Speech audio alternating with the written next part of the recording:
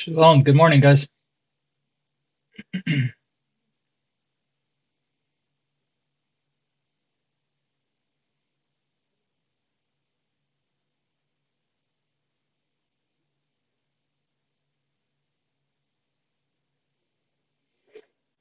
So we're going to keep going over the law, over the Torah, over the instructions of our Messiah. I keep seeing the same thing as I've been saying over and over again. People are not understanding what righteousness is. People are saying that Yeshua came to give us a free gift, not understanding what that free gift entailed. So we're going to go and just look at the scriptures, read them in context, and keep conveying this to those who are able to hear, those who have ears to hear. And for those that don't, this is what we're going to start off with. This is the words of the Messiah. We're going to be starting off in Matthew chapter 10. And then we're going to look at some of the stuff that Paul said, because there's one of two things going on. Either people are missing the warning in 2 Peter 3:15 through 16, or people are understanding what Paul is saying all throughout his letters. People that are able to go through the scripture, through the prophets, and read what the prophets said, and then if you know Torah well enough, you'll see that that's all Paul talks about. Paul's repeating the same things that were taught in all of the prophets. So again, the idea that the law has changed somehow, people need to hear what the Messiah says and go by that. He was the one that was sent. And I understand people think that Paul preaches a different gospel, but he doesn't. He's made it very clear. He said to follow him as he follows the Messiah. So that goes for anyone who's speaking truth, anyone who's walking in Torah. If your life is displaying that, then people are going to follow the example that you're living based on. That's how they're able to see your fruit, right? So as your fruits are displayed, you're becoming a light before men, right? So the whole goal of our instruction is the Torah, according to Paul. But yet people want to say that Paul is preaching a different gospel. So let's see. Let's start off in Matthew chapter 10, and verse 32. It says, "Whosoever therefore shall confess me before men, him will I confess also before my Father which is in heaven. But whosoever shall deny me before men, he will I also deny before my Father which is in heaven. Think not that I am come to bring peace on the earth. I did not come to bring peace, but a sword. For I am come to set at variance against his father, and his daughter against his mother, and the daughter-in-law against her mother-in-law. And a man's foes shall be they of his own household.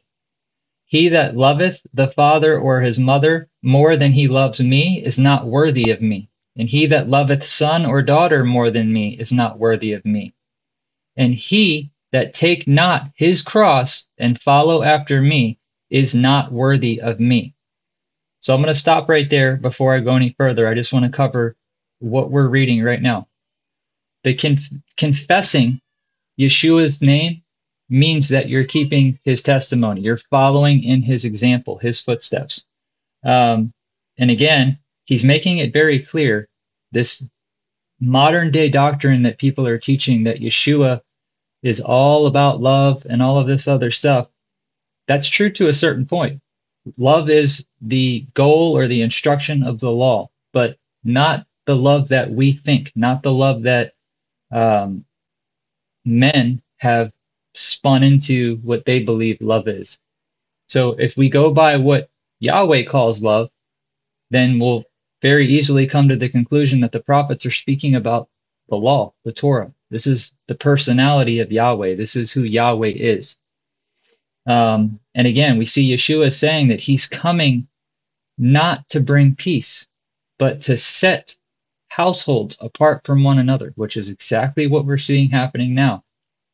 And again, anybody that places anyone or anything before Yeshua's words is not worthy of him. Let's see. And then he goes on to say in verse 38, he that does not take his cross and follow after me is not worthy of me. About our own salvation with fear and trembling, if all you have to do is confess a name. Again, this should be pretty easy. Let's see. He that loses his life for my name's sake shall find it. He that receiveth you receiveth me, and he that receiveth me, him that sent me. He that receiveth a prophet in the name of a prophet shall receive a prophet's reward. And he that receiveth a righteous man in the name of a righteous man shall receive a righteous man's reward. And whosoever shall give drink unto one of these little ones a cup of cold water, only in the name of a disciple, verily I say unto you, in no wise shall he lose his reward. Listen. Verily I say unto you, in no wise shall he lose his reward. Listen, it is our job, those of us that have studied, those of us that have gone through the prophets, it is our job to teach truth, regardless of what other people do on this app. If other people believe that it's just confession, and then they're double-minded back and forth saying, oh, well, yeah, I believe we should keep the Torah. However, the Torah is not our salvation. Well, did Yeshua not say that he was the Torah? Can we not all agree on the fact that Yeshua's words were his Father's commandments in the flesh? So again, we have the Old Testament, and everywhere you see the word referring to the word, it's always speaking of the Torah. Then we get to the New Testament, which was translated into Greek. And then we get to John 1:1, and we see people trying to make Yeshua Yahweh by using that word, the same word that's in the Old Testament, meaning Torah. So let's see. Let me look at Hebrews 10, verse 28. It says, anyone who rejected the Torah of Moses dies without compassion on the word of 2 or 3 witnesses. How much more do you think the punishment will be for the one who has trampled the Son of Yahweh underfoot and has regarded as unholy the blood of the covenant by which he made holy, and has insulted the Spirit of grace? So, again, I think Paul knew this. Paul was, like I said, very well versed in the law.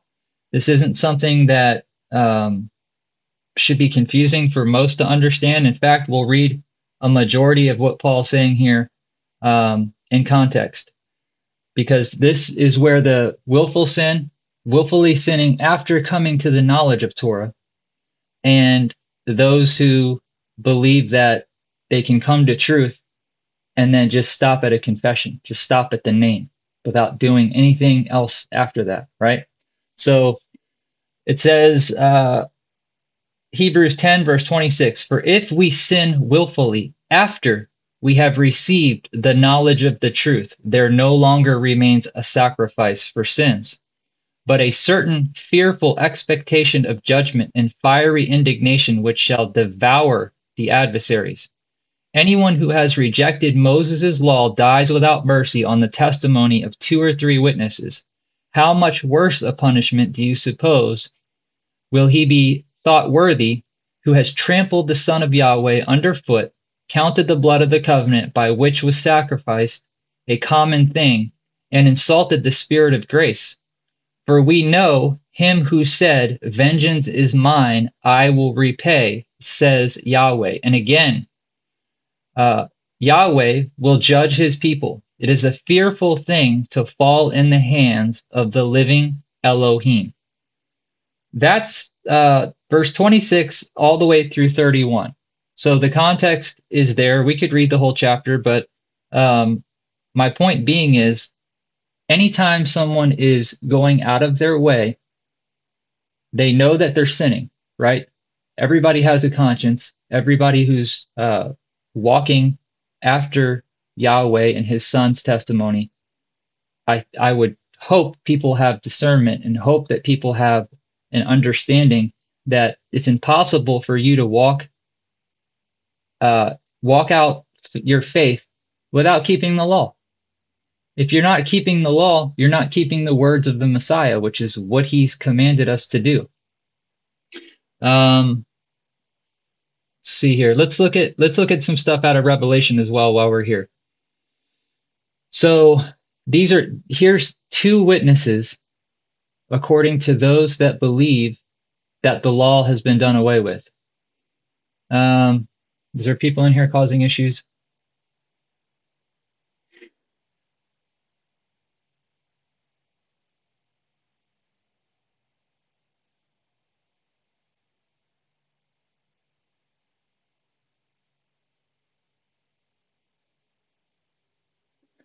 All right.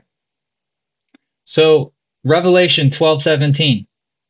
And Satan became enraged with the woman and went to make war with the offspring of her seed, those who keep the commandments of Yahweh and hold to the testimony of Yeshua.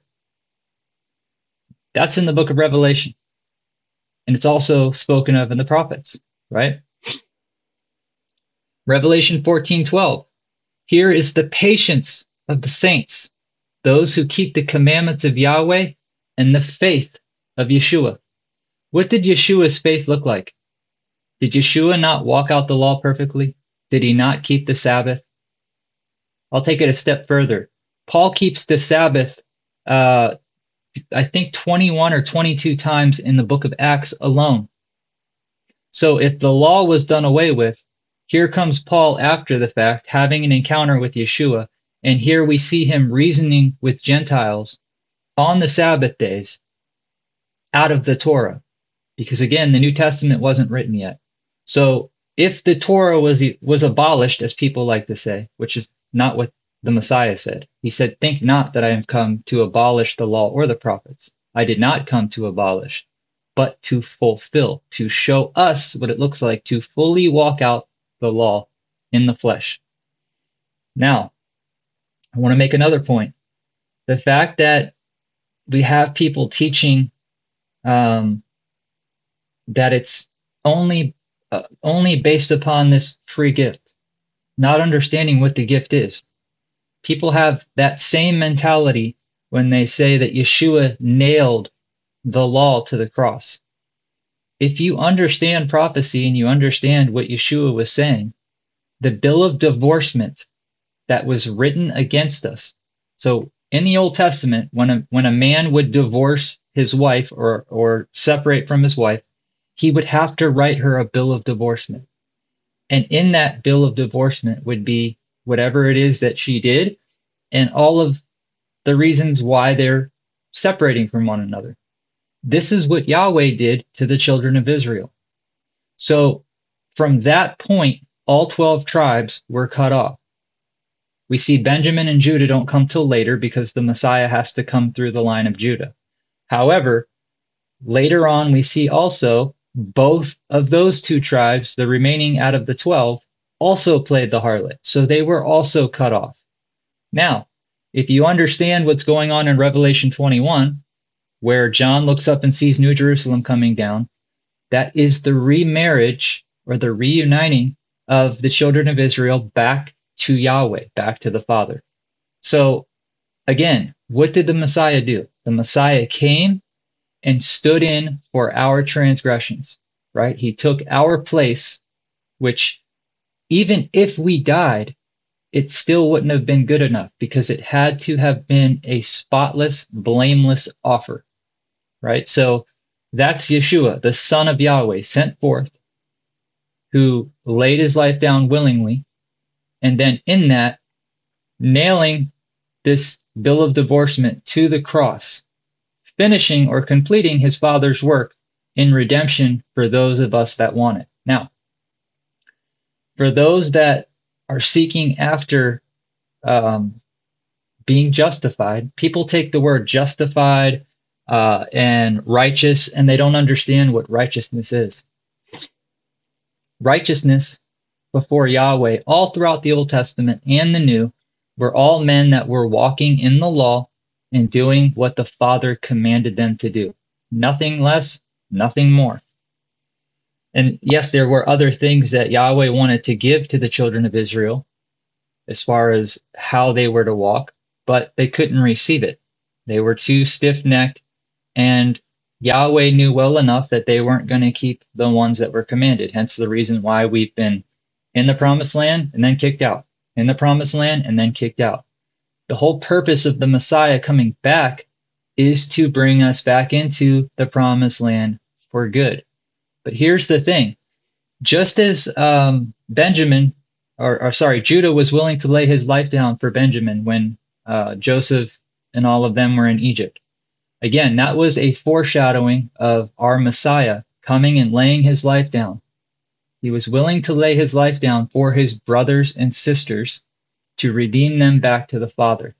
This is the reason why water baptism is so critical. People keep saying that they're baptized in the Spirit. Being baptized by fire is not what happens to us in this day and age. The prophets speak of the former rain, which was the first measure of the Spirit given to the apostles to start the foundation of the church. They were walking with the Messiah. They were witnessing miracles, and they were given the power to do those miracles. That all the way up until Paul is shipwrecked and on an island, he gets bit by a snake. He cast the snake off into the fire, and the people that were on the island thought he had a demon because he acted as if nothing took place. The snake that bit him rightfully should have killed him.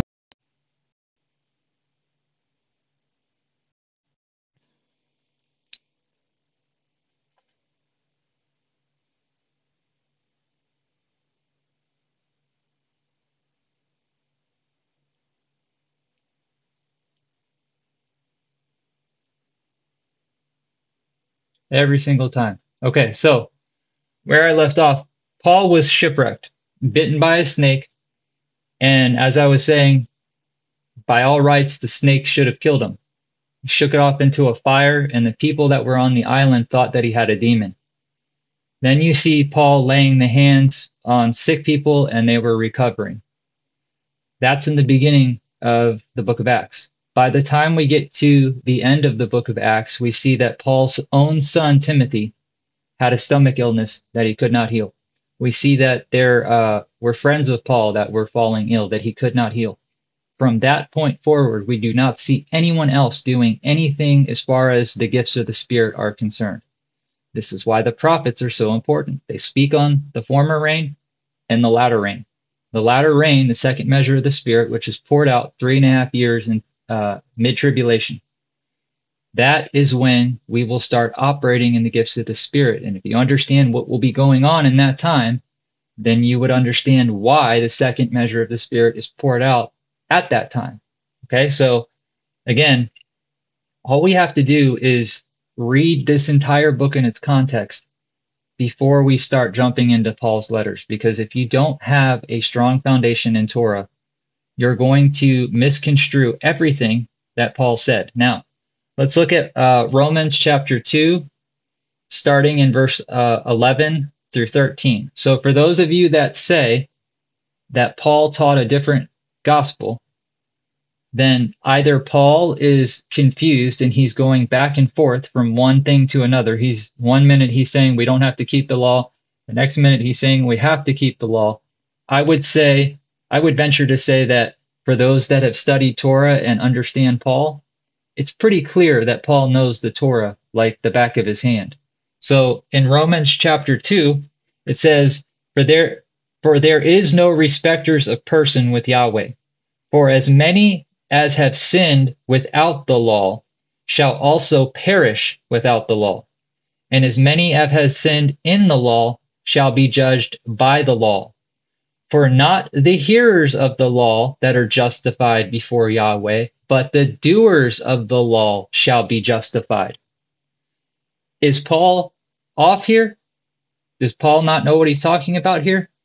Because he's making it very, very clear. Number one, because of prophecy and because that the books that were sealed are now becoming unlocked because we are nearing the end, these prophecies are now able to be read and understood by those who study and those who have the Spirit of Yahweh dwelling in them.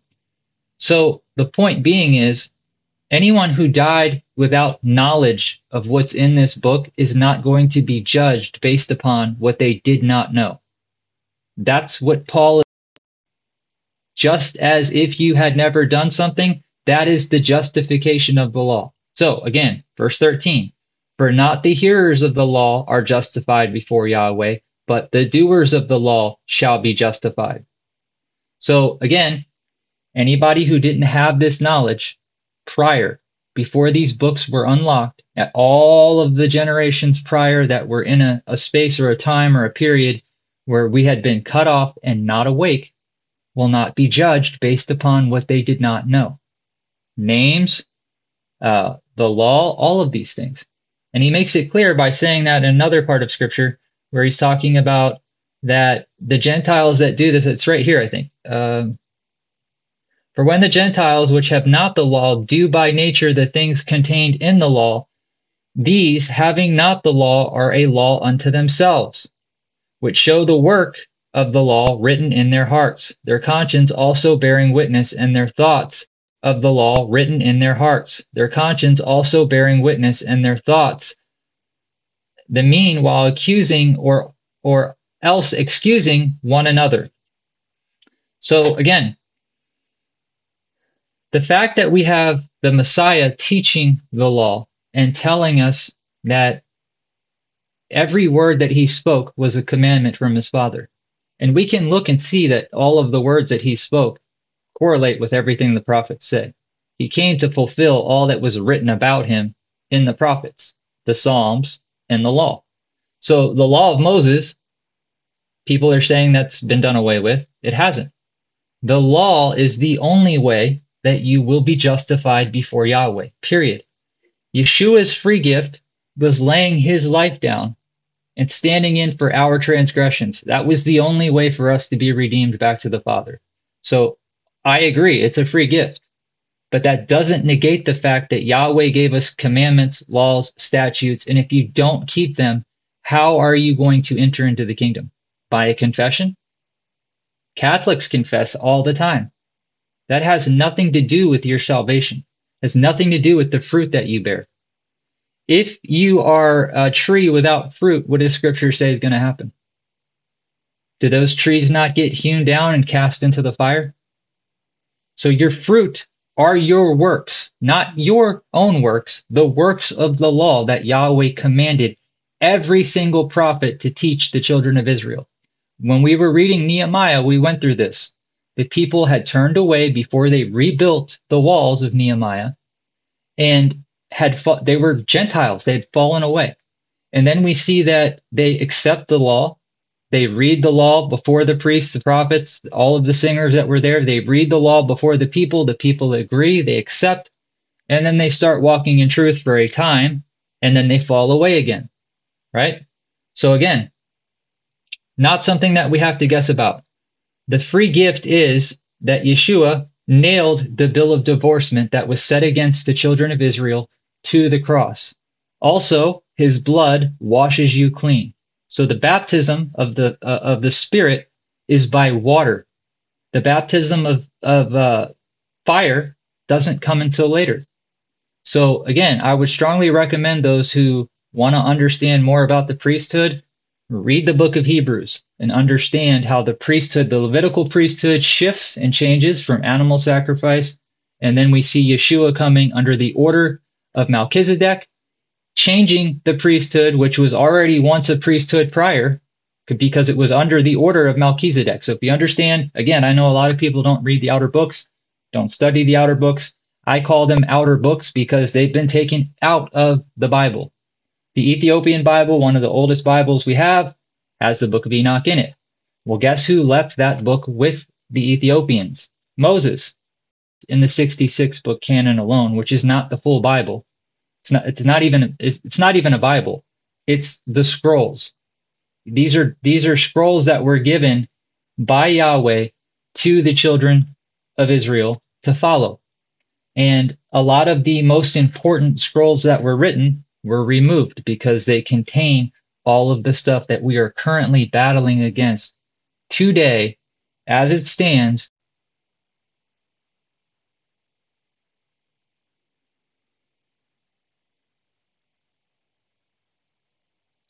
Sorry guys, I don't know why it keeps pausing.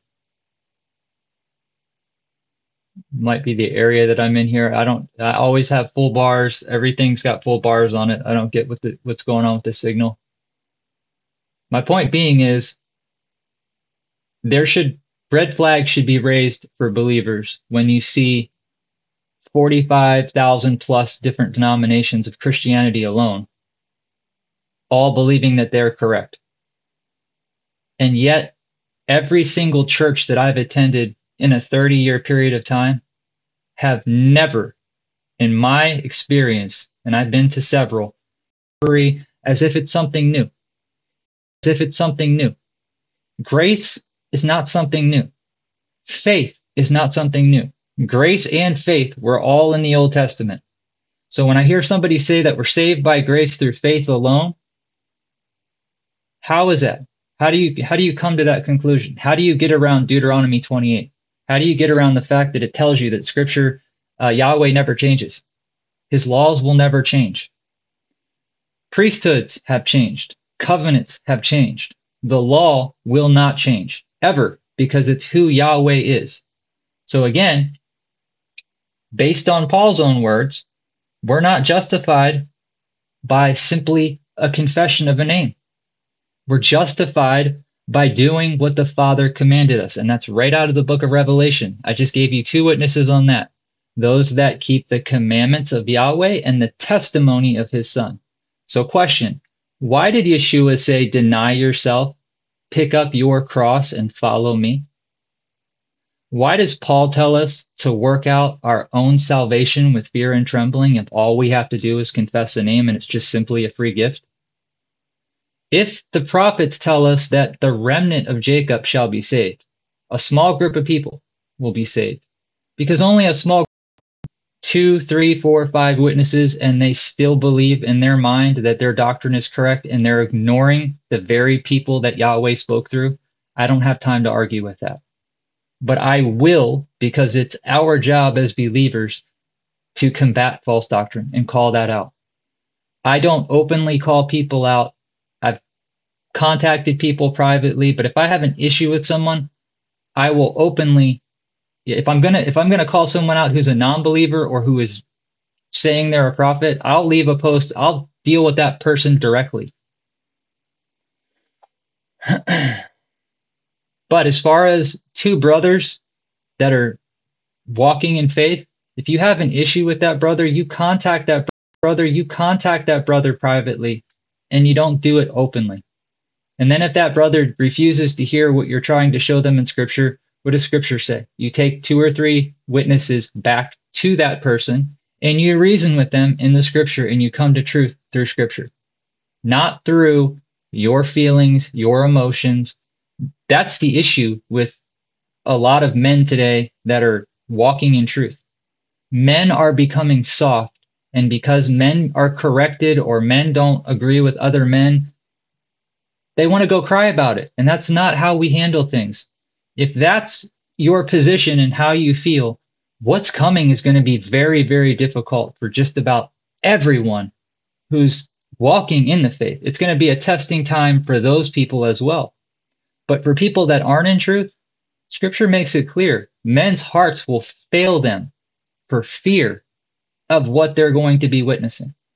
We're told in Scripture that when the end comes, it will be like no other time on earth since the earth was created.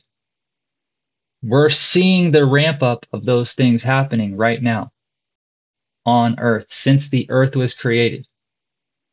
We're seeing the ramp up of those things happening right now. So let's go back to Revelation 20, 12 through 15. And I saw the dead, the great and the small, standing before the throne, and the books were opened.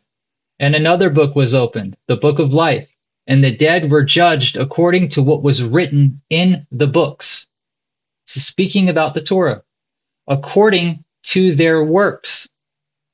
The sea gave up the dead that were in it, and death and Sheol gave up the dead that were in them. Then each were judged, and each of them according to their works. So for those of you that keep saying, you're not justified by your works, you're not saved by your works. Yeah, you're right. It's not your works. It's not the works that the Jews were adding to Yahweh's.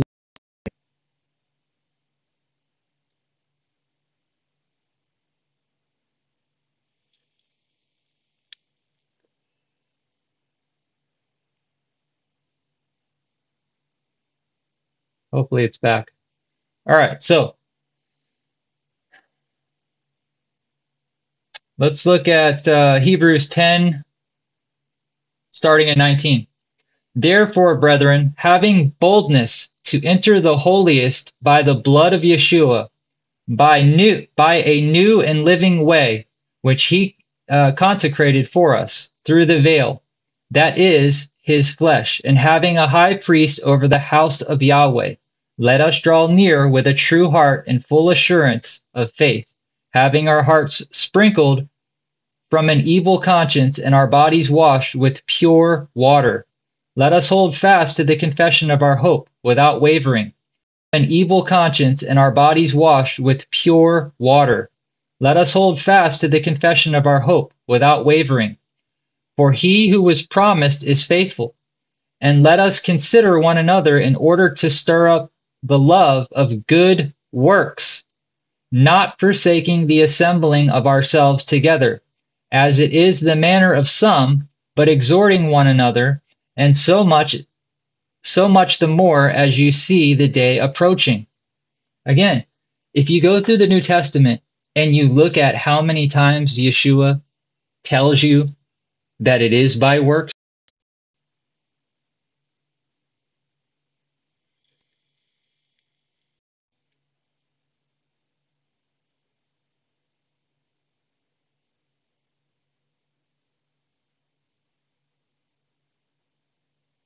I don't know if this connection will be any better.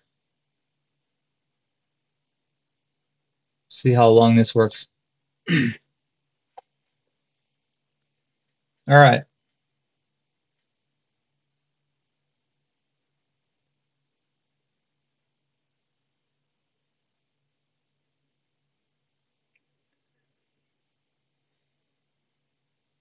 I just want to take a look at, now that the light's green, I want to take a look at John 5:46. Actually, let me pull it up on here.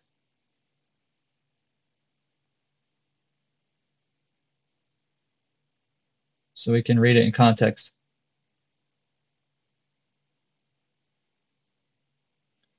All right.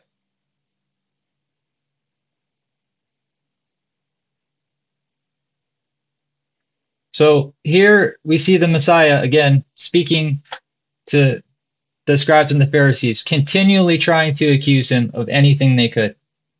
And he says to them, search the scriptures, for in them you think you have eternal life, and they are which testify of me. So the prophets, all of the prophets in the Old Testament, were testifying about Yeshua coming, sent by Yahweh, the living, walking Torah, who he was before leaving heaven, because he says he came from heaven. So if he's already been created by the Father and then comes to the earth, he takes on the attributes of the will of his Father, which is why he never spoke a word unless his Father commanded him to speak it.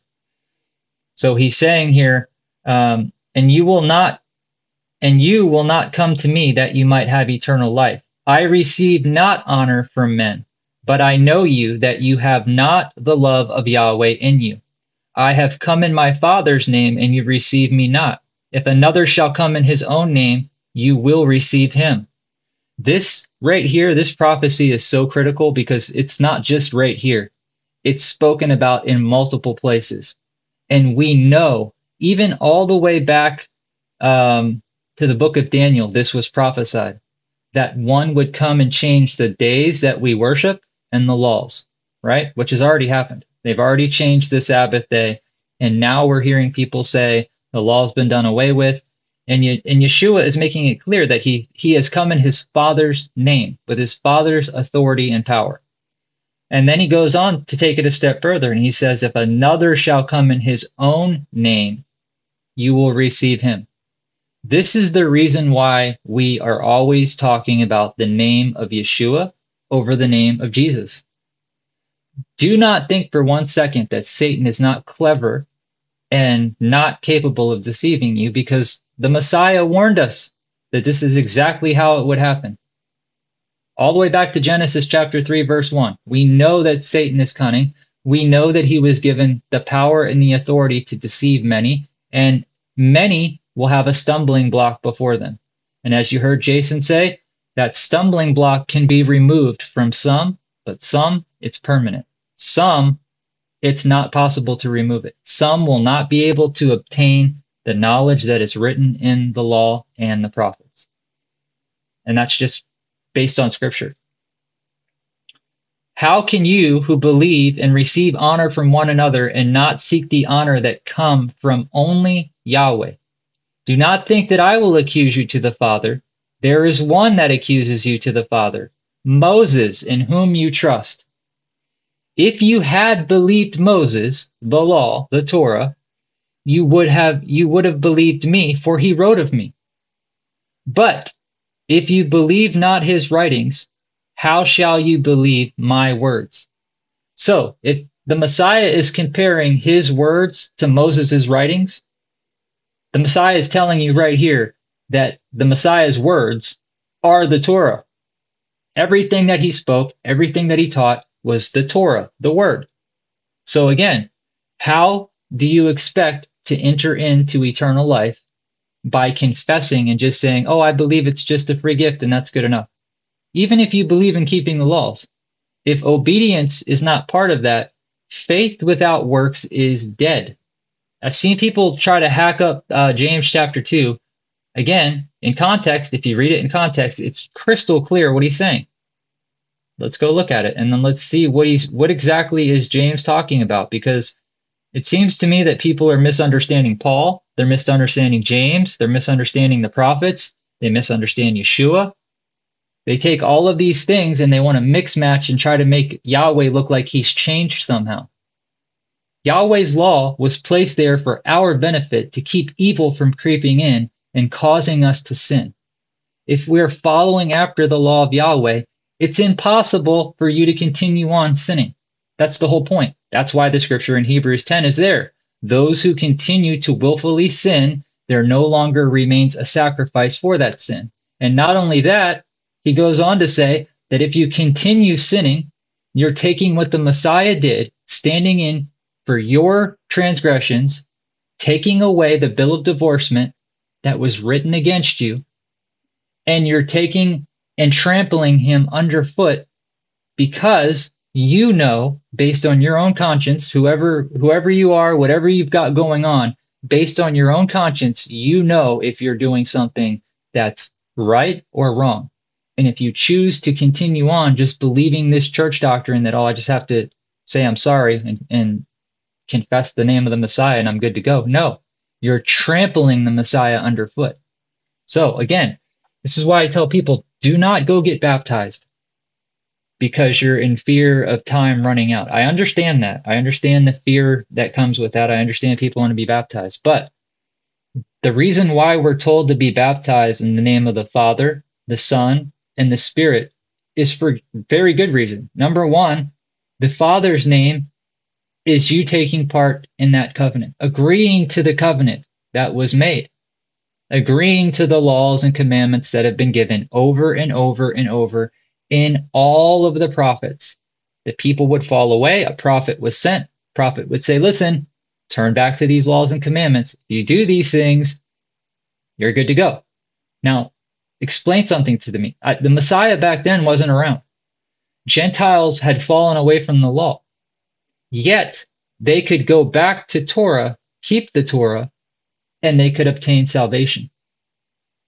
So, again, we're taking what the Messiah did based on indoctrination and the way that these churches are teaching, and we're putting the Messiah, number one, what I see most of the time is people taking the Messiah and placing him in the seat of Yahweh, which is very foolish to do. Yeshua was given the authority in heaven and in earth until he's made his enemies his footstool, correct? So he will rule and reign, but according to 1 Corinthians 15, 23 through 27, we see that after the Messiah returns for his first fruits, the 144,000, then each man in his own order. So we have the church, the daughter of Zion, whatever you want to call it. And then we see that after Yeshua has made his enemies his footstool, the final thing that he has to do is to destroy death. Satan is bound and locked up for 1,000 years. After that 1,000 years, he's let loose. What is the purpose according to the prophets? Why is he bound for the 1,000 years that we're on the new earth? Why does it tell us in the parable of the wedding feast that both good and evil were invited to that feast? And when the king looks out and he sees a man that's not dressed in righteousness, he's able to lock the man up and cast him into outer darkness. The moment you go get baptized, if you're not in a place where you don't understand Scripture, it's frozen again. Can you guys still hear me?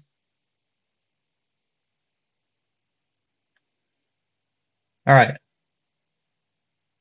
If you are a respecters of persons, you have committed sin and are convinced of the laws as transgressors. So as believers, we're to bring people to truth. We're not to be in sin with them while we're doing it. We are to reason with them out of the Scripture and not go back to our old ways.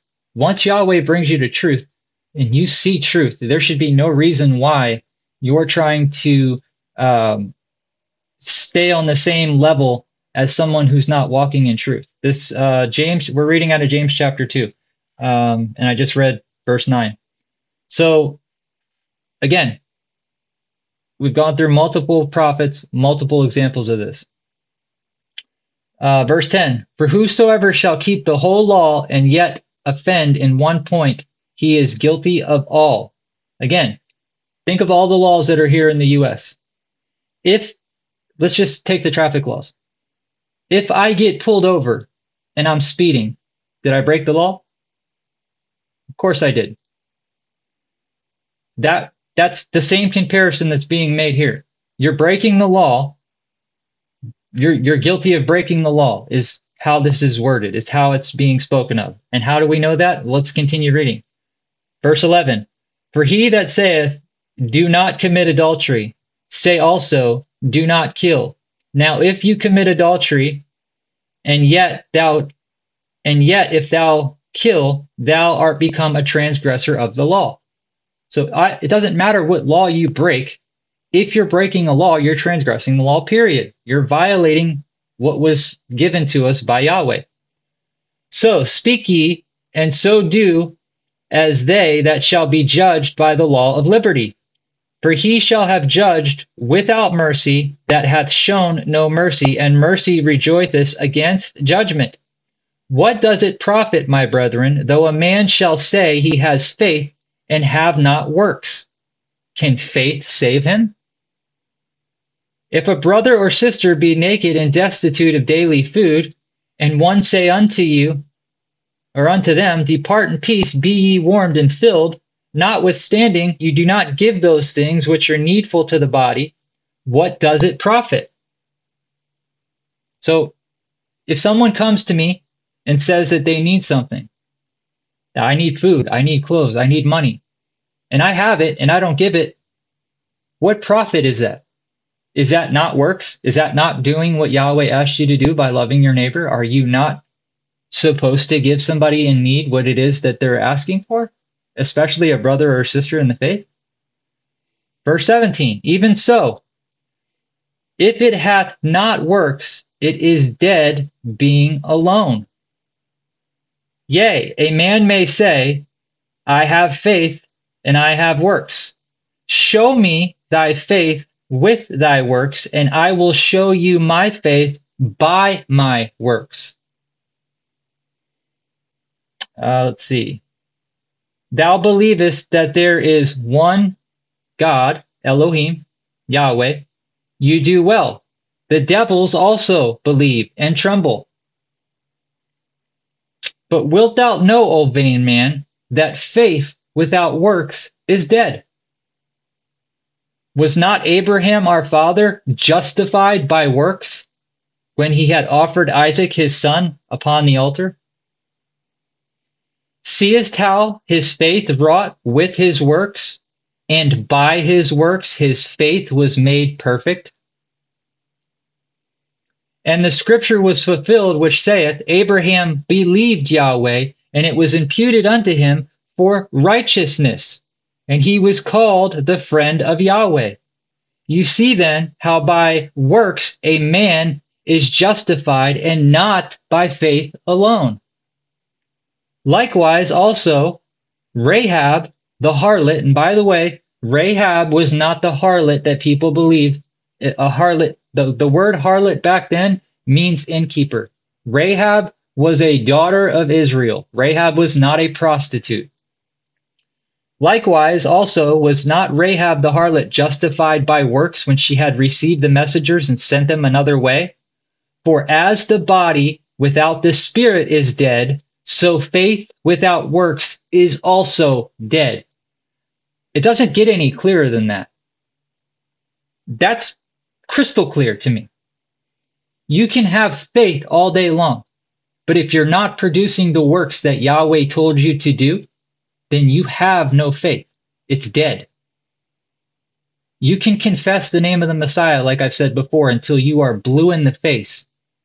If you have not the works of the Father, which Revelation says, those that keep the commandments of the Father and the testimony of the Messiah. So I'll ask you again. In the book of, let's just go with what we were reading out of, we could use any example. We could use Moses over and over again. We could use Nehemiah. We could use any prophet.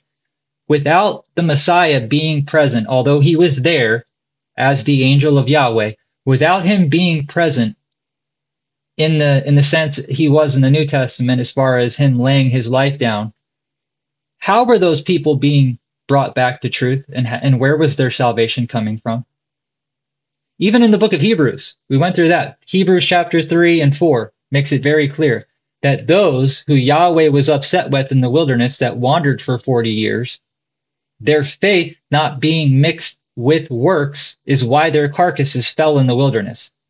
And then the author goes on to say, now for those that received the word and it profited them nothing, although we too have received the word, therefore we see that we also must enter into his rest. How do you enter into the rest of Yahweh? Is it by confession of the name of the Messiah? Or is it by doing what Yahweh commanded you to do? Because they go hand in hand.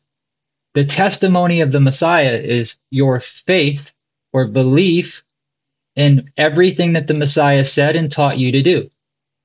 If Yeshua tells you, deny yourself, pick up your cross, and follow me, and he tells you that you're going to suffer for his name's sake, and that all nations will hate you for his name's sake, is that not proof enough for you that you have to do what he did? That you have to walk as he walked? People want the power that the Messiah had. They want to say that they're baptized in the spirit of fire, thinking that they're doing all these signs, wonders, and miracles when they're not. But yet they don't want to walk as the Messiah walked. Why is that? Why is it that people have such a hard time walking in the Ten Commandments? Are the Ten Commandments so difficult? Is that a burden? Because according to King David, the law of Yahweh was perfect. It was a light. It was a lamp unto his feet. He delighted in it daily. Are we not told in the Torah to write it on our homes, to have it memorized. You know, the whole purpose of having seats on is to remind you to meditate on the law. It's not so people can see them. You don't wear them so people can see that you're a believer. It's a reminder to you to meditate on the law day and night. Bind them between your eyes as frontlets on your forehead. That's the law of Yahweh that's being spoken of. That's the mark of Yahweh. Let's put it that way. Yahweh's law is the mark. In Matthew 24, when they're being sealed up, guess what that is? It's the Torah in them. It says those that follow the Messiah everywhere that he goes, they're virgins, meaning they have not chased after other gods. They're teaching the children of Israel, turn back to the Father. The Messiah never pointed at himself. He never said anything about him being God. He never told you to follow after other than his example. People take that and say Yeshua said to follow him. Yes, he did. He's talking about his witness, his words. Just as I just read about what he was saying about Moses. I have come in my Father's name and you do not receive me. How can you that receive honor from each other understand the things of Yahweh? For if you had believed in the words of Moses, you would believe me. But if you believe not in the words of Moses, how will you believe my words? Comparing himself. That's a direct connection to the law of Moses. He is the walking law of Moses. That law is the same law you see everywhere in Scripture. Everywhere. It didn't change. Not once was it changed. But people are under this idea that because Paul's hard to understand, that Paul was given somehow a free pass to come preach a different gospel, when we're told in multiple places in Scripture that if any man comes preaching, even an angel comes preaching a different gospel, which is exactly what happened in Genesis chapter 3. If an angel comes and preaches a different gospel, not to listen to him, or a man, let that man be cursed. Paul doesn't get to jump over Deuteronomy 13. Any man or any prophet who claims to be a prophet that speaks one word on the behalf of Yahweh, if that one word, one time out of the 50 or 100 things that prophet is saying, if one word doesn't come to pass, Yahweh did not speak to that person. That's what Scripture says. So, again, understanding the Old Testament and the New Testament, pretty important. Understanding that the law didn't just change. No one can come and change the law. The law was set in stone first, and the whole purpose of the law being on stone was to represent how men's hearts were. Hearts of stone, stiff-necked, continually turning away from the law. That is the difference between the old covenant and the renewed covenant. The renewed covenant is waxing and ready to fade away. We have not entered a new covenant yet. A renewed covenant is what is in place right now.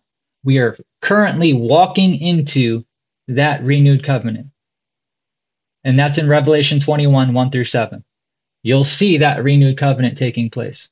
And when that renewed covenant is established, none of us will be on here teaching each other anything. We will all know him. No reasoning with each other about the word. We'll all be all in the same page. We'll all have the same understanding at that point. There won't be any confusion about what Yahweh commanded us to do. We won't be denying his son, which is what many people are doing by saying, oh, we're just saved by grace through faith alone. You're not. You're saved by grace through faith of what? What does the faith part mean? Faith in the testimony of the Messiah. What does that mean? It means you believe every word he said. It means you're agreeing to do what he told you to do.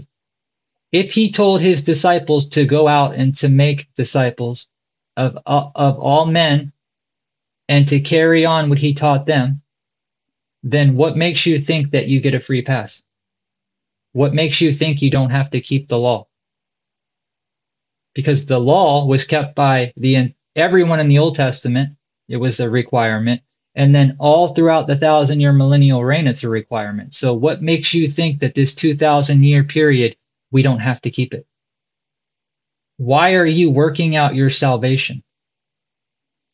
Why did Paul just make it very clear that we're justified by the law if it's not the case? Why does Paul say that, brethren, do you not know that the law shall have dominion over a man for as long as he shall live? So I think people are confusing Paul. And I think people need to take heed to the warning in 2 Peter. Because people are skipping right over that, not realizing that those who are not studied in all of the scripture will take Paul's words and twist them to their own destruction. Paul's a stumbling block, as was the Messiah. And he's put there for a reason.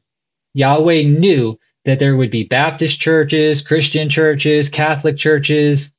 He knew all that. And each one of those denominations, which we were never told to be in, they all have stumbling blocks before them until their eyes are opened by the prophets. What were we told to follow in the Old Testament? What is repeated over and over again? Were we not told to be followers of the way? Didn't tell us to be Christians. Didn't tell us to be Baptist. Didn't tell us to be Catholic. It said that we were to be.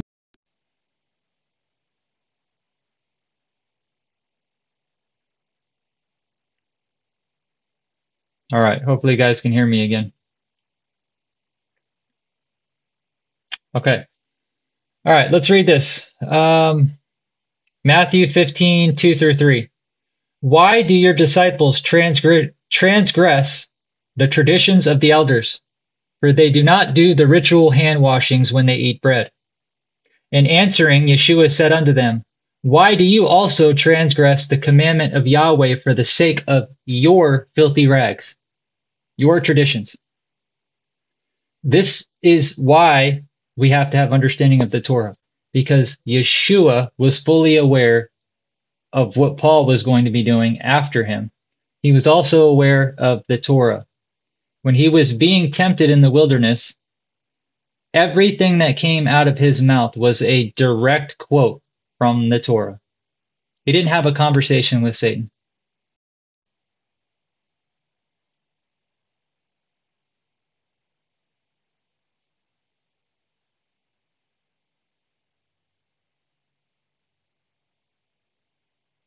All right.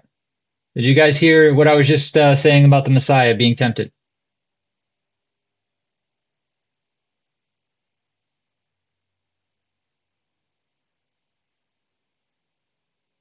All right. So when the Messiah was being tempted in the wilderness, he didn't have a conversation with Satan.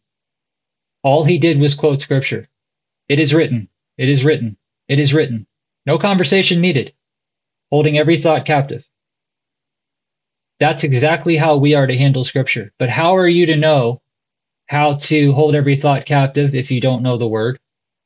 How are you to know what the New Testament is talking about if you don't have any understanding in the Old? How are you to be a teacher if you haven't read through the entire book, How are you to be a teacher if you haven't read through the entire book, the entire Bible, and understand what it's saying? How do we allow people to lead us along and trust in what other people are saying without studying ourselves? Us along and trust in what other people are saying without studying ourselves. Are we not told? Why is it okay with believers that most of the Bibles that they read from, that they openly admit to taking the names out over 7,000 times? This doesn't bother people. This should be super.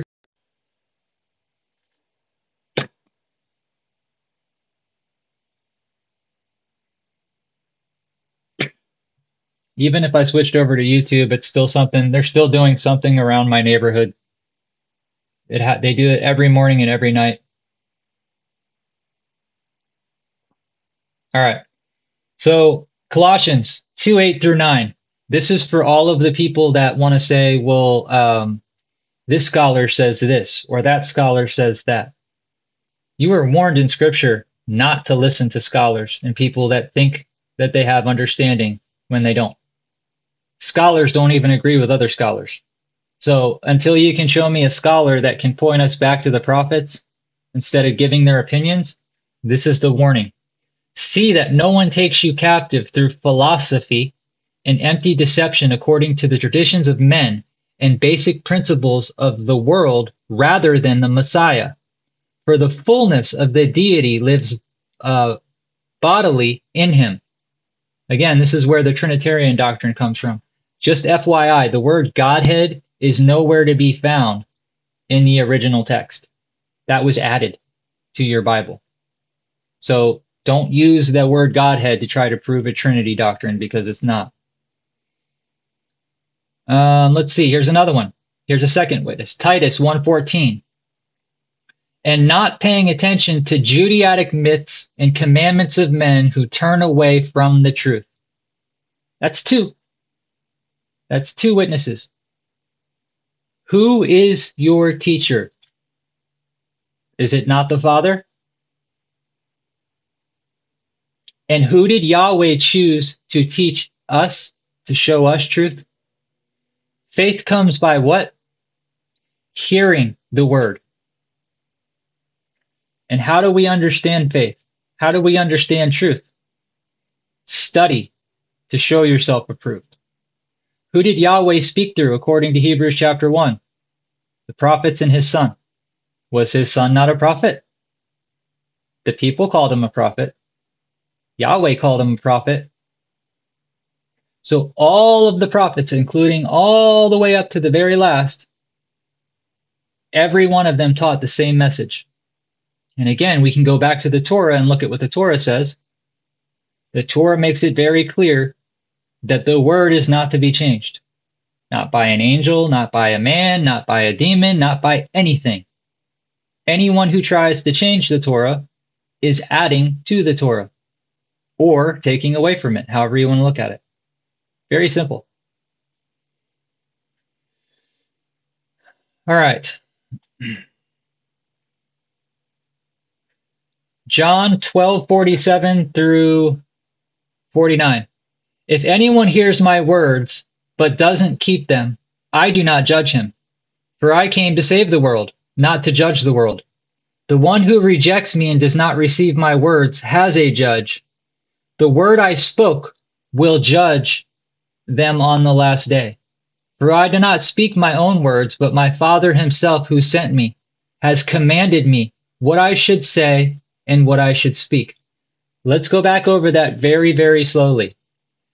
If anyone, this is the Messiah, if anyone hears my words but does not keep them, I do not judge him. So the Messiah is saying he personally, as the Son of Yahweh, will not judge you based upon his words, right?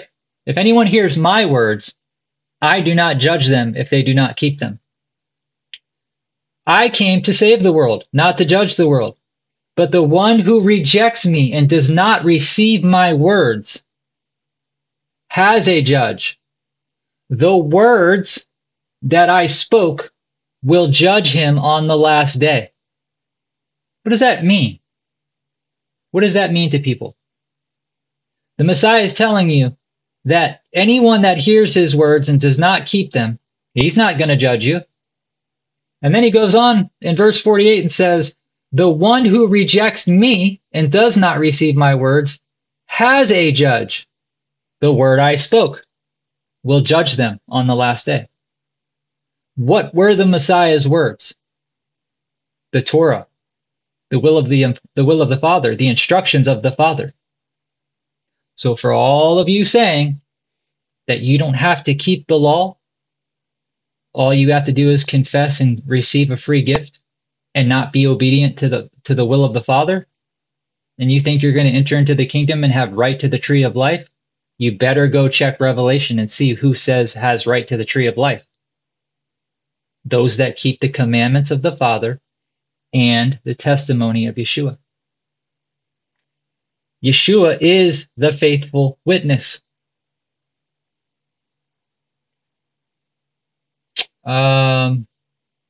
John 7:16 through 17. Yeshua answered, "My teaching is not from me, but from him who sent me. If anyone wants to do his will, he will know whether my teaching comes from Yahweh or it is myself speaking." Again, another witness to what he just said. Anyone who does not keep my words, I do not judge him. I'm the Son of Yahweh. But that person has a judge who doesn't keep my words.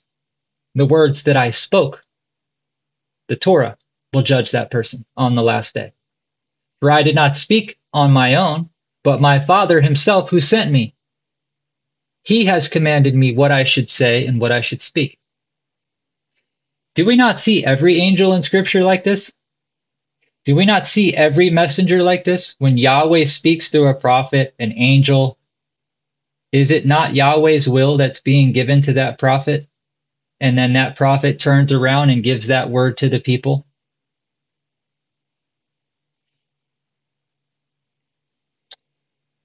All right. Why is the Messiah called the Word of Yahweh? We went over this yesterday or the day before. I think it was just maybe not yesterday. Maybe it was Sunday. Revelation 19:13. He is clothed in a robe dipped in blood, and the name by which he is called the Word of Yahweh. He's Yahweh's mouthpiece, people. When Moses saw the burning bush, he turned to see who was speaking with him. He knew it was Yahweh's instructions that were speaking to him. But when he turned to look, what did he see? He saw an angel standing in the burning bush. This is called agency. Yeshua just said on his own in John 7:16 through 17, we just read it, that his teaching is not from him, but the one who sent him. Agency. Just like with every prophet in Scripture. Yahweh commands, his angels are sent forth, they deliver a message to a prophet, and that prophet speaks the will of the Father because they've been given the authority to speak on his behalf. As soon as one of those people mess up, King David, for example, was righteous and an upright man before Yahweh and perfect in all of his ways until what? Until he tried to have Uriah killed, which he did, because he fell in love with Uriah's wife, sinning. And then what happened to King David? He lost everything. So for those of you that are saying it's impossible to fall from grace, it's impossible to lose your salvation, although I know King David didn't lose his.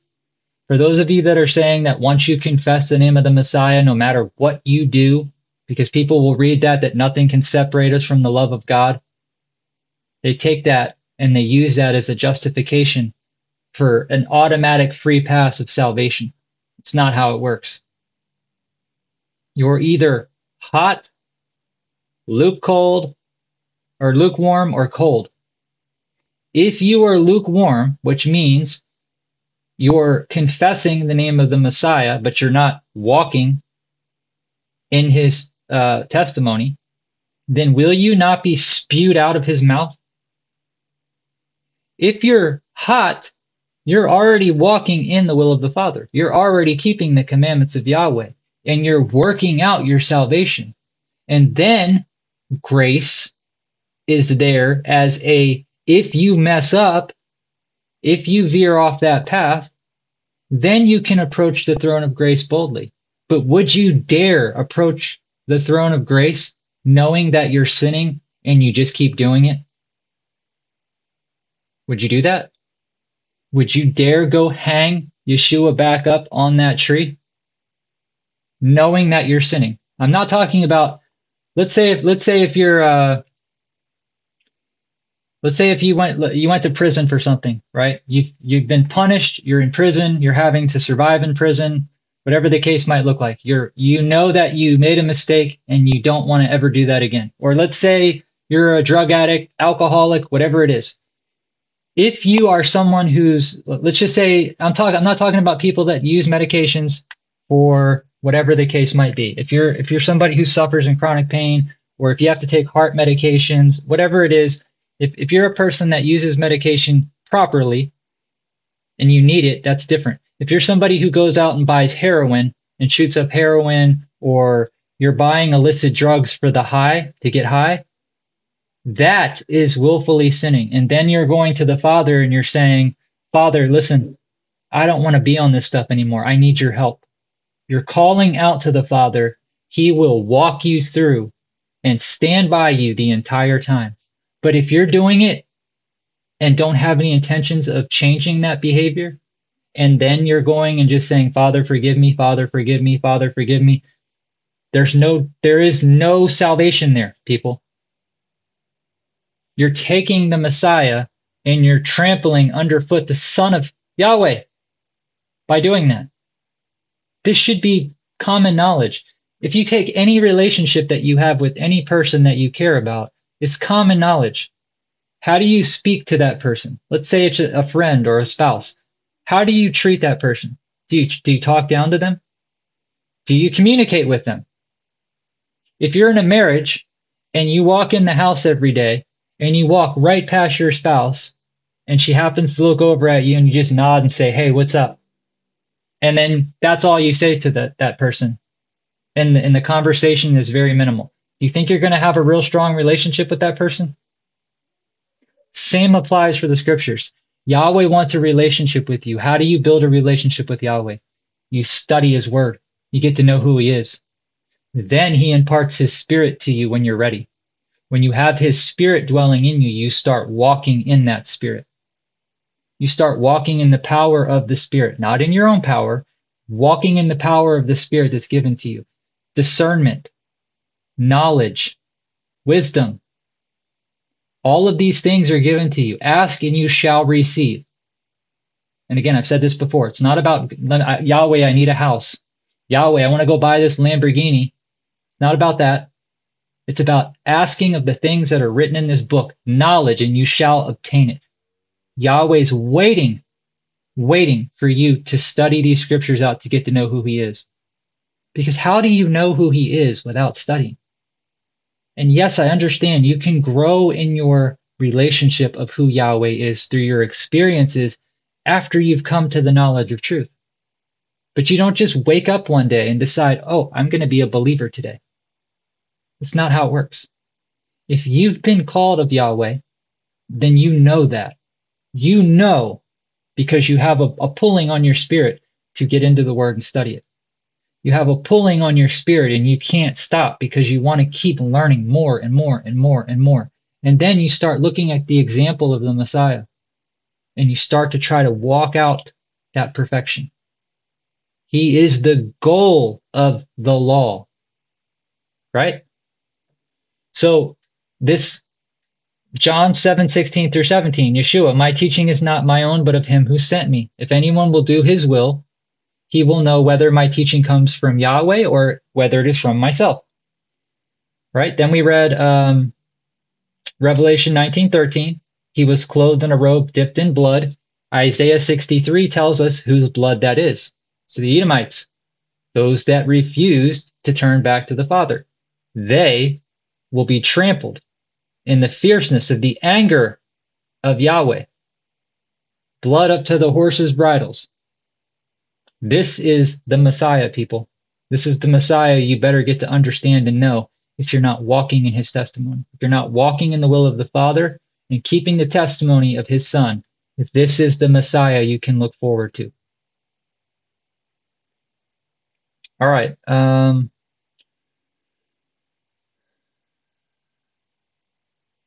Ecclesiastes 12:14. Yahweh will bring every deed, every work into judgment, including everything that is hidden, whether it is good or evil. You have wheat and you have tares. You have sheep and you have goats. You have good fish, bad fish. Trees that produce good fruit, trees that produce bad fruit. They will be separated according to Scripture. One will be hewn down and cast into the fire, and the other one will enter into eternal life. But don't get it twisted because it says very clearly that a remnant shall be saved. And for this reason, for this very reason, this is why there are so many denominations. This is why there are so many different versions of canon. Do you guys know that Muslims keep Torah better than Christians? Muslims believe in the Torah more than most believers. That's sad, considering the Muslim faith came from Abraham's first son, whose the promise was not made to, according to Romans 9, Ishmael. That's where their book comes from. That's why they have the Torah in their book. But because Abraham, before that covenant was cut, had an Egyptian wife, and a child was born from Abraham and that Egyptian woman. I'm trying to think of her name. Regardless, that first son is the very same peoples that took Joseph into Egypt, back into slavery, when his brother sold him. My point being is, you can't hide your works. Hagar, thank you. I'm going to read this again. I've read these several times, but I'm going to read them again. John 15:8 through 10. In this my Father is glorified, that you bear much fruit, and so prove to be my disciples. How do you bear much fruit? Is it by confessing? Or is it by the works of the law? The works of the law were about love. So when you're fulfilling the works of the law, you're walking out the perfect love of the Father unto the Father and unto your neighbor. Then you're practicing the sanctification process. You're going through learning what Yahweh loves and what Yahweh hates. For example, the dietary laws.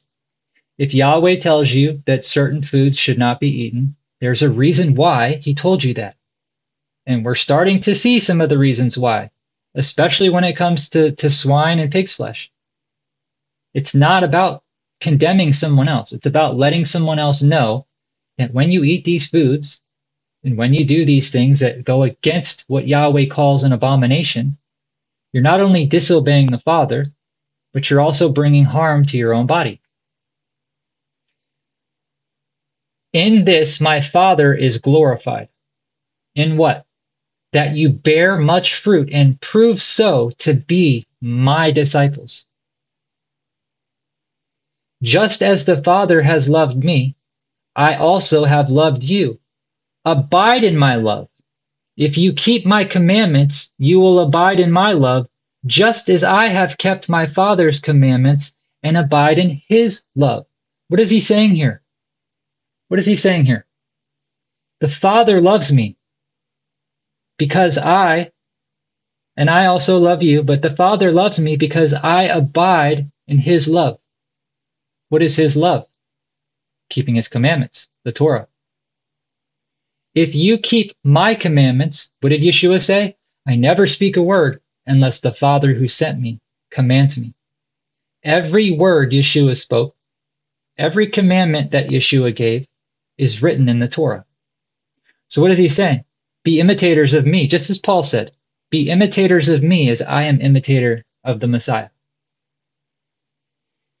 You will abide in my love, just as I have kept my Father's commandments and abide in his love. Yeshua was chosen, accepted, laid down his life willingly, and taught us everything the Father wanted us to know. He became the tablets that were written on stone. They became flesh, representing the hearts of stone of the children of Israel in the Old Testament, and now the hearts of flesh of those that are waking up to the truth. That's your example. The flesh, walking out the law perfectly. And then he goes a step further and says what? be perfect as your heavenly Father is perfect. What did Yeshua mean by that? Do you think he told you that just because he knew you were going to fail at being righteous? Or is it possible to obtain righteousness? Did Yeshua not say, these things I do, you shall do and greater? When will that happen? For some, there are some people, not many, but there are some that are walking out pretty close to being perfect. And there are those in Scripture that are called perfect before Yahweh. Literally says they are seen as blameless, walking perfectly in the commandments of Yahweh. So perfection per our human flesh, knowing that we're fallen, is not the same perfection that Yeshua had, but it's us working out our salvation, knowing as we go through the sanctification process, okay, I shouldn't eat this. Okay, boom, that's one thing under my belt. I don't eat that anymore. Okay, now I found out through Torah I shouldn't be eating this. Boom, there's another thing under your belt. You're becoming more and more righteous. That dirty garment that you have on is becoming cleaner and cleaner because you're beginning to walk out your salvation with fear and trembling.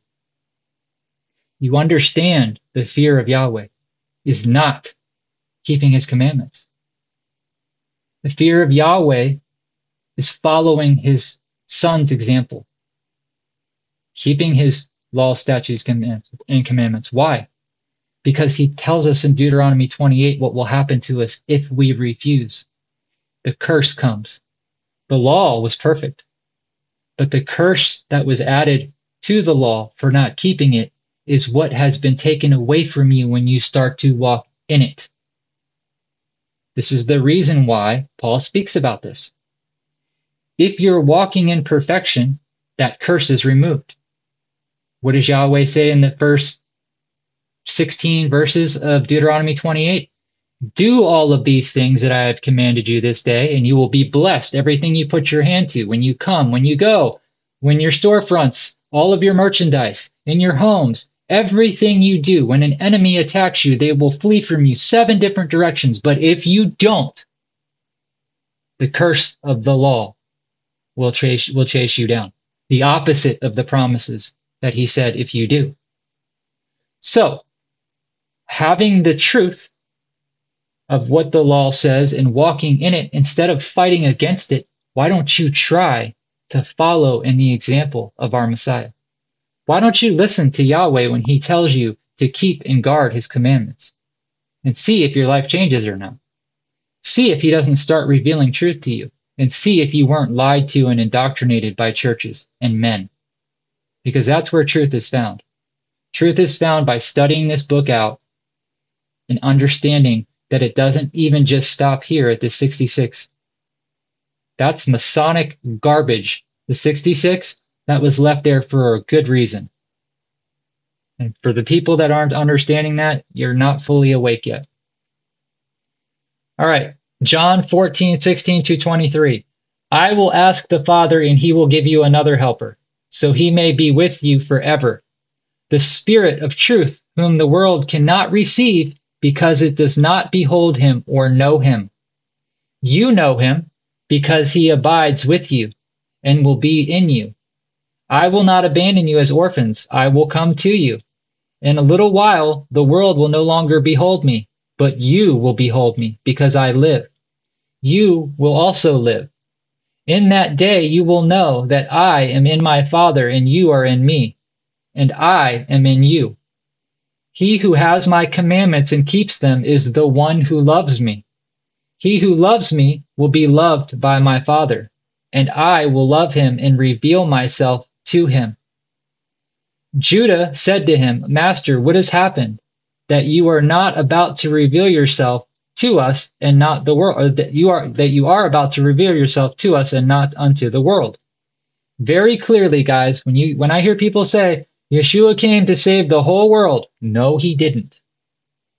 And you better get in the scriptures and understand that very quickly. Yeshua answered and said to him, If anyone loves me, he will keep my word. My Father will love him, and we will come and make our dwelling with him. We.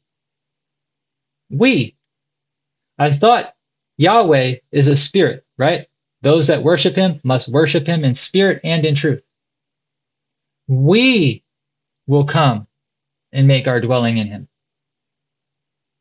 Is Yahweh more than one?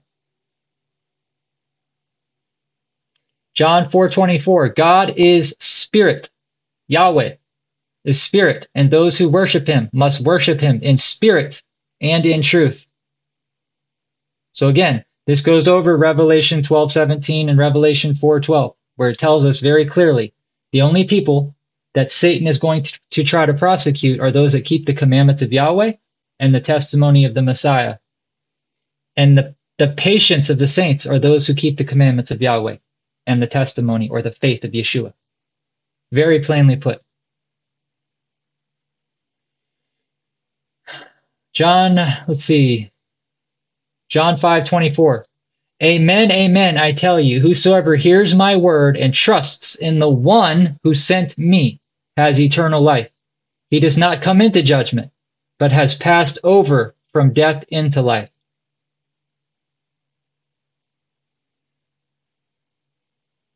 And now we're going to look at why he's called the trustworthy witness. Revelation 1:5.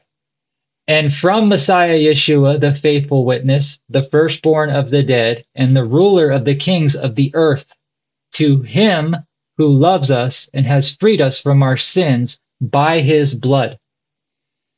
If Yeshua was sent to free you from your sins, point blank, your sins are washed clean.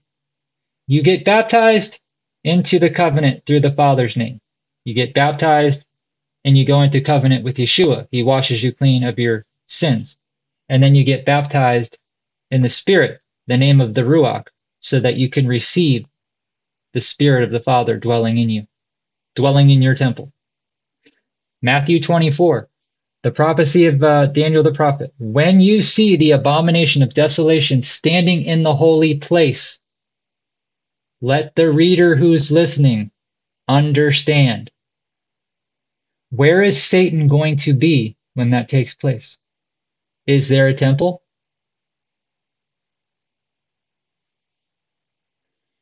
John 1:19.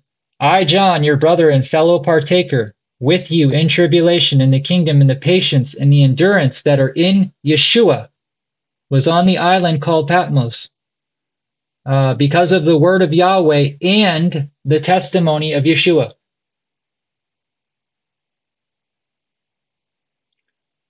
Revelation 3:14.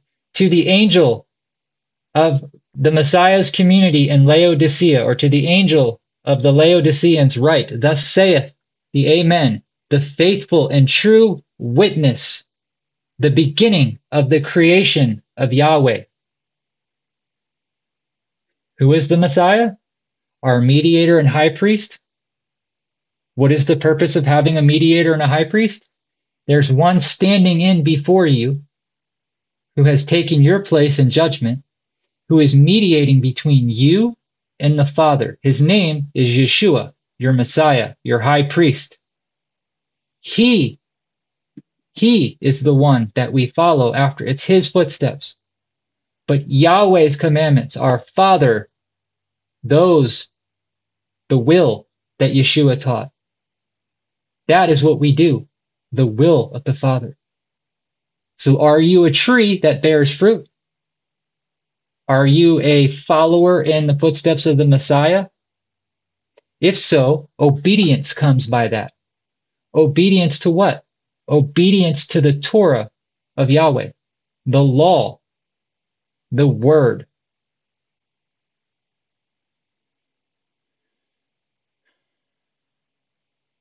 Let's see. Now, Matthew 7:21 through 23. We've read this many times. Not everyone that says to me, Master, Master, will enter the kingdom of heaven, but he who does the will of my Father in heaven. Many will say to me on that day, Master, Master, did we not prophesy in your name, and drive out demons in your name, and perform many miracles in your name? And then I, Yeshua, will declare to them, I never knew you. Depart from me, You who work lawlessness. Question. What is the violation of the Torah? Is it not lawlessness? So if the Torah has been done away with and we don't have to keep it, then why will Yeshua declare this to those that these most Christians, most Baptists, all Catholics that are worshiping Mary, the Trinity? This right here, guys, is people that are going to be thinking that they were operating in Yahweh's spirit. When Yahweh told us through his prophets that the first measure of the Spirit was poured out and the second measure doesn't come until 3.5 years into tribulation. The spirit that these churches are operating in, casting out demons, people barking like dogs, people laying on the floor acting like they're giving birth. These churches, these church leaders that these people are following that are laying on graves. I won't mention any names, but they lay on graves, tombs, and they believe that they can absorb the spirit of these old pastors and preachers and teachers. These are mainstream Christian teachers we're talking about here, practicing Satanism right in front of your faces.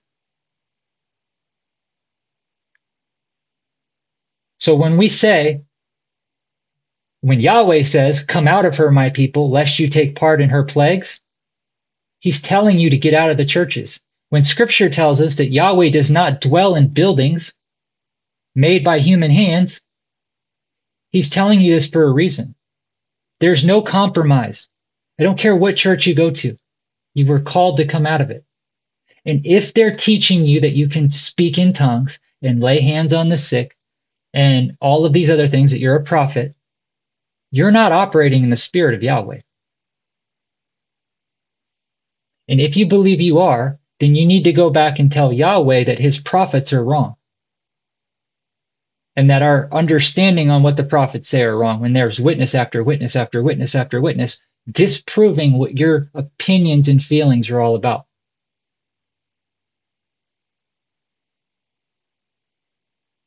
People can disagree all they want. If you're claiming that you can lay hands on the sick, then why aren't you at the hospital doing it? We know what speaking in tongues is based on scripture. So if you're speaking in some repetitive, using the same syllable garbage, you're not speaking with tongues. Tongues was given by Yahweh to preach the gospel in a different language to other nations. We see this clearly in the book of Acts. When they were baptized with the first measure of the Spirit, the former rain, they were baptized with the Spirit, and then what happened? They started speaking in tongues.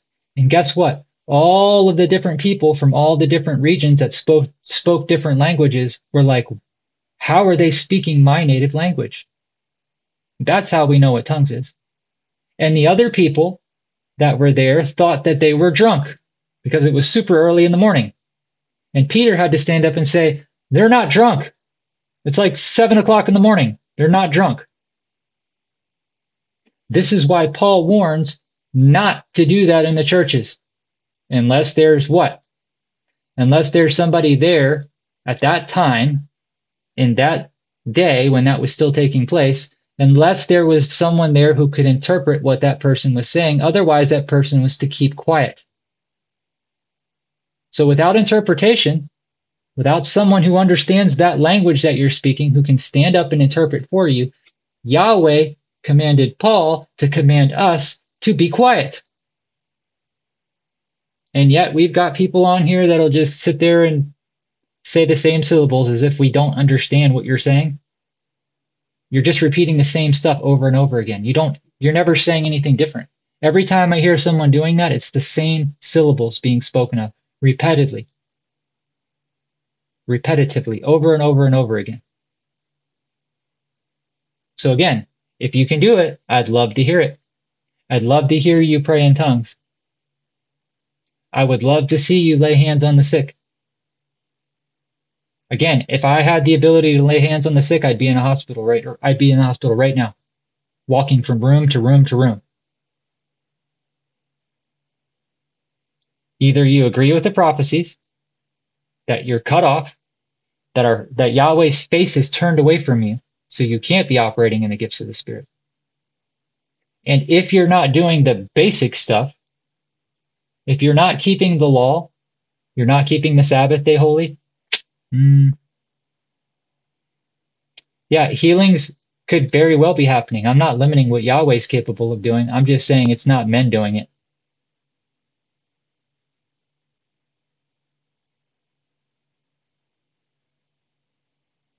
All right. So when Yeshua says this, when he's saying, "Away from me, I never knew you, you workers of lawlessness," he's speaking about the believers that think that they're operating in the gifts of the Spirit, when in Revelation it tells us that Satan's been given this power. Satan's been given the power to deceive. Satan will be able to do signs, wonders, and miracles. This is the Trinity, the three unclean spirits. And they'll go out into all the earth and confuse the masses.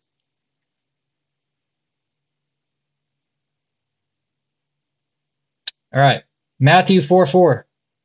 But he replied, "It is written, man shall not live by bread alone, but by every word that comes from the mouth of Yahweh." He didn't say out of my mouth. Yeshua didn't say, man shall not live by bread alone, but by every word that comes out of my mouth. He made a very clear point to put Yod-Heh Vav-Heh there, his father. Romans 10:4. Now this is what I was leading up to. You come to truth. You're called.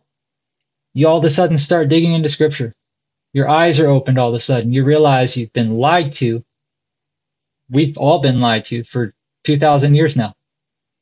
And that the prophets say that we would wake up. What's happening when Yahweh's breathing into them, and sinews and tissues and muscles wrap around the bodies and they lay there lifeless. And Yahweh says, prophesy again. And then Yahweh breathes life into them. That's the children of Israel waking up, standing up. The remnant of Jacob, that mighty army. They're standing up. Their eyes are opened after the 2,000 years that they were cut off. It's happening right now. And it won't be until mid-tribulation until that second measure of the Spirit will be poured out, according to the prophets. Not my opinion, the prophets. Romans 10:4. Yeshua is the goal of the Torah as a means of righteousness for everyone who keeps believing. Not just confess and stop there. The Messiah is the goal, meaning you will never walk as the Messiah walked on this earth. Your goal is to walk after the Messiah. The Messiah is the goal of the Torah. Will you be perfect before Yahweh if you're walking in his laws, commandments, and statutes? Absolutely.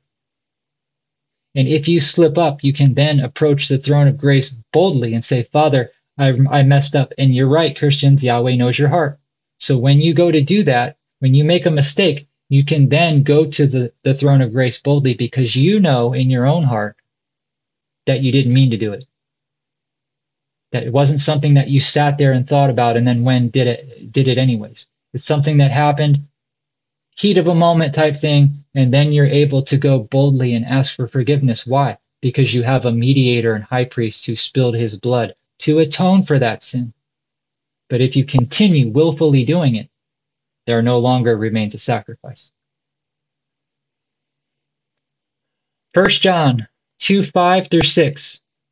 But whosoever keeps his word, in him the love of Yahweh is truly made perfect. We know that we are by him.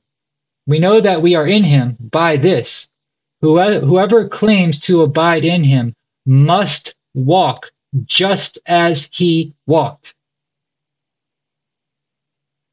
Did the Messiah come and tell the disciples, just confess my name? That would have been the end of the book right there.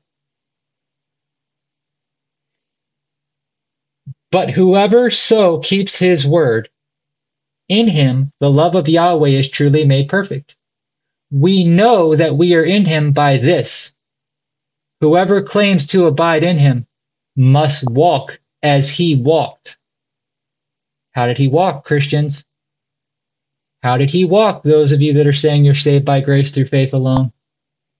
Did he do everything his Father commanded him to do? Did he keep the Sabbath day? Did he keep the law? Was he sinless?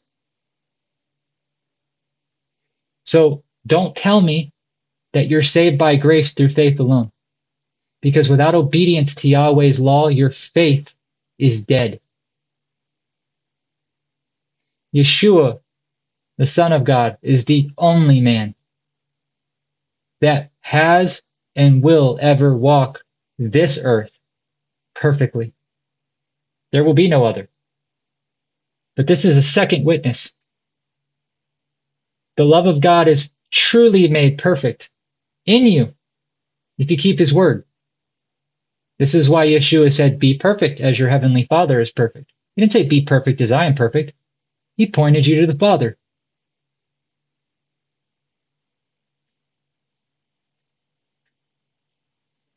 Luke 6:46.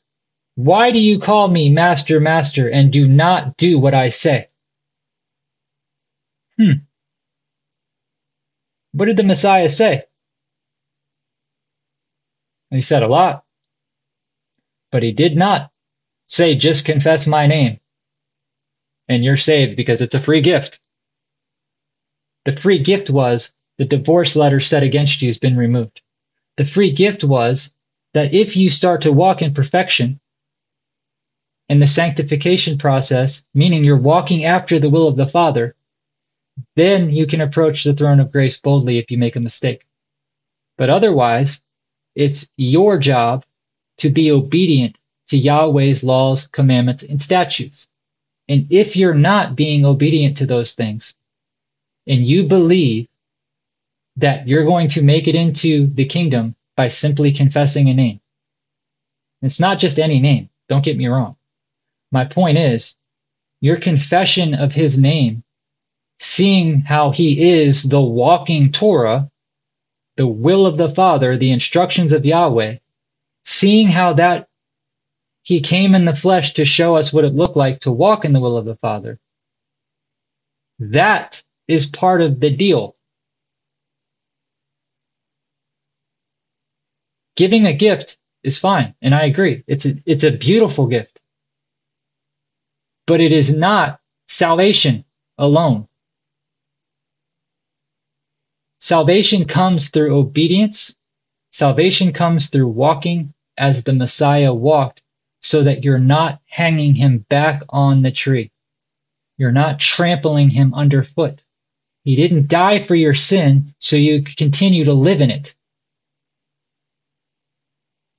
And again, if every single prophet was sent to turn the hearts of the children back to the Father's law, and then we see all throughout the 1,000-year millennial reign, we're going to be keeping the laws and Sabbaths and all of those dates, why would you believe that we don't have to do it now? Why was that a requirement for all the people in the Old Testament before the Messiah even showed up? Why is this so hard to wrap around your brains? The only thing that they had back in the Old Testament was the Torah. And by adhering to it and agreeing to it, that was their salvation. Yeshua taught that in the flesh. It's still your salvation. The only difference is he is our high priest. He's become our priest, our mediator, until the 1,000-year millennial reign is over. And then, even then, we will be with him and the Father. But he hands back all of the authority that was given to him in his Father's name in 1 Corinthians 23 through 27. He was sent here until death is defeated. He's already conquered it. And he will destroy Satan. Satan will be destroyed by Yahweh.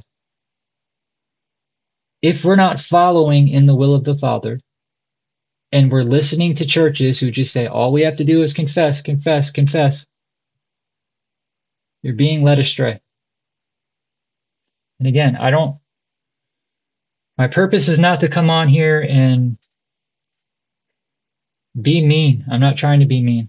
I just care more about your salvation than I do about your feelings and your emotions or what you think you understand.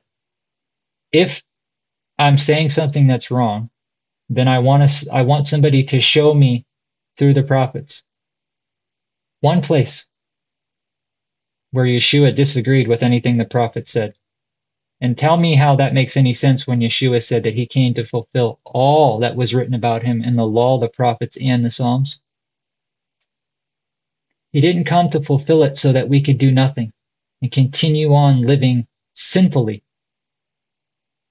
He came to show us what the will of the Father was, to remove the bill of divorcement, and to bring those that are lost back to the Father.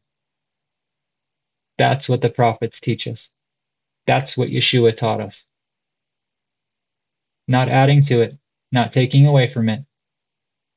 If you're reasoning with the world and you're parting with Christians or Baptists or Catholics and you're making excuses for them, you're lukewarm. There is no middle ground. We know this. It's okay to work with people that don't have truth. You can share the Torah with those people and you can share truth and you can point them in the right direction. But you are not to make excuses for their behavior.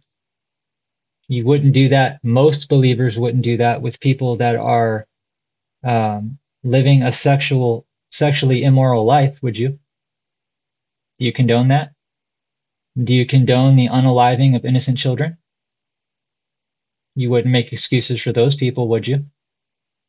So why is it any different when it comes to people that refuse to believe in truth? Are you not told to teach, share truth, and if someone doesn't accept it, to move on? Because if you choose to continue to stay on their level, guess what? You're going to be pulled back down to their level and you're going to start believing the lie again because Yahweh will allow it to happen because you came to the knowledge of truth and then you decided to backslide. You decided that you thought, oh, this is unfair. We're treating people unfairly. No, we're being truthful. We're being honest. We're not going to be a part of what is dark. We can pull people out of the fire, as Paul speaks about. But we are not to go into the fire with them. What good are you to anybody else if you continue to backslide and fall back into the same place you were before? You came to the knowledge of truth. You started walking in Torah, and now you're backpedaling and making excuses for people. This isn't bullying. This isn't being mean to people. This is called truth. This is called being direct. Would you call Yeshua a bully for trying to share truth with you? Would you say, Yeshua, you're a bully? They said it back then. This is a hard word. Who can hear it? But that's not any reason to be getting upset and getting your feelings hurt and all of that. Women, I understand that. And I'm not trying to be mean to women. I understand women are wired differently than men. Women are more emotional. The day that we're living in today, it seems like men are becoming more emotional than women. But my point being is, when you see discussions or conversations taking place and it gets a little heated, that's called iron sharpening iron. And if your feelings get hurt by truth, then maybe you shouldn't be teaching it. Because there's one of two things that are going to happen. You're going to hear truth and you're going to believe what the prophets say and repent, or you're going to continue on in that lie and you're going to get further and further and further away from Yahweh until you're so blind you can't see anything. Because Yahweh will do that. He will remove you from the truth if you continue on willfully sinning. And when the strong delusion is placed, you will be in that. You will be a part of that.